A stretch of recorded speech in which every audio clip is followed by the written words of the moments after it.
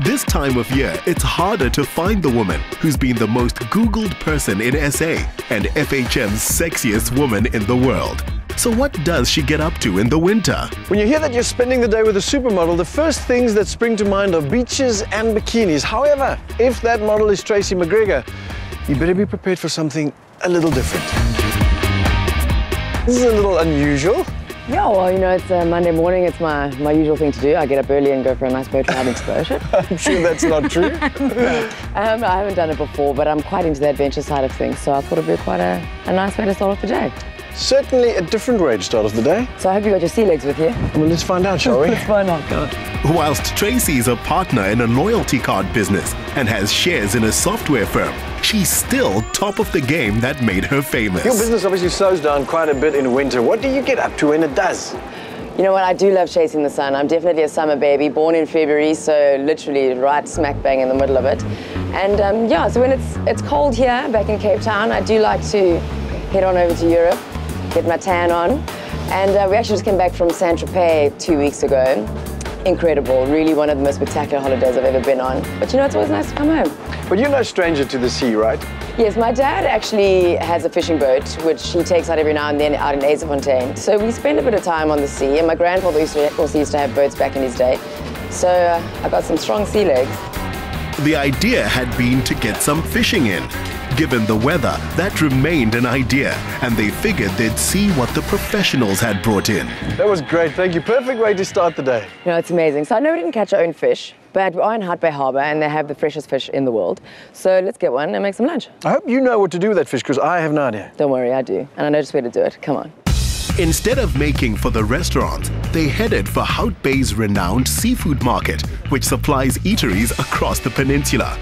Asking for fish off Sassy's green list as it is farmed is always recommended. There we go, thank you very much. No, let me get it. No, it's fine. No, come on. You'd also be offering to pay if, like all new Standard Bank Gold, Titanium and Platinum credit card customers, you got 0% interest on purchases for the first 3 months.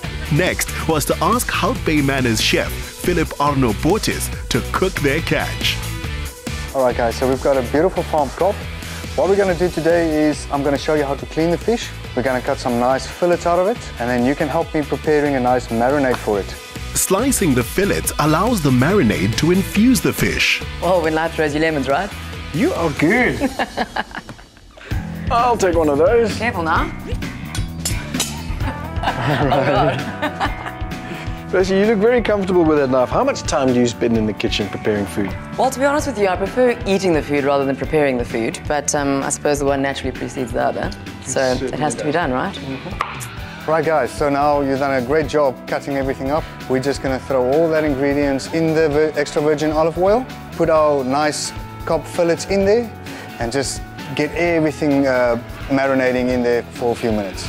After 10 years cooking overseas, Chef Philip has returned to deliver a combination of rustic Mediterranean food with SA cuisine and a twist on traditional favorites. We're going to do a nice classic lemon meringue, but we're going to add our twist to it by doing it in a jar.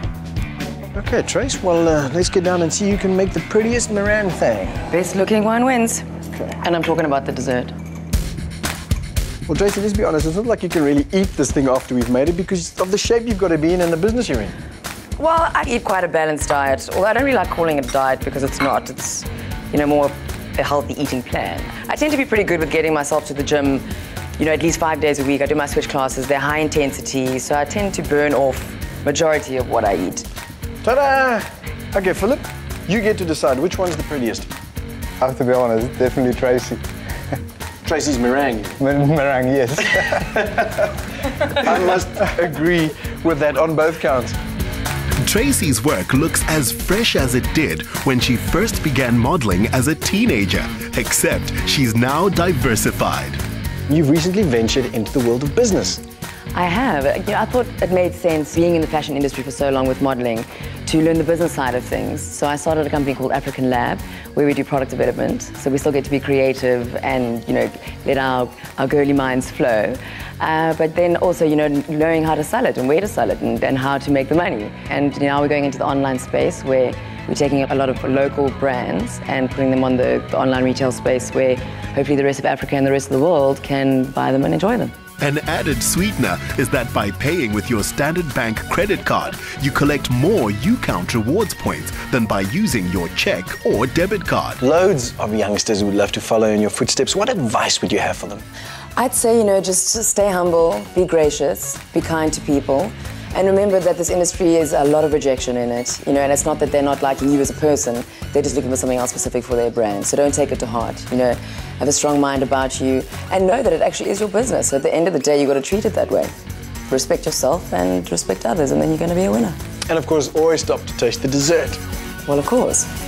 Ah, there we go. Enjoy.